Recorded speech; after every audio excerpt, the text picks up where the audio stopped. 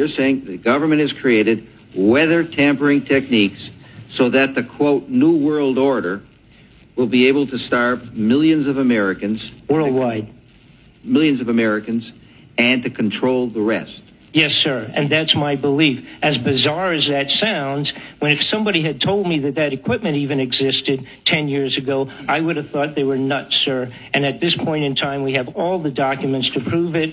And if you think that 85 tornadoes takes place in the middle of our growing area by simultaneous accident, I'm sorry. With the equipment that's already set up internationally, and as bizarre as that is, it is proven and documented. We will supply you with those documents.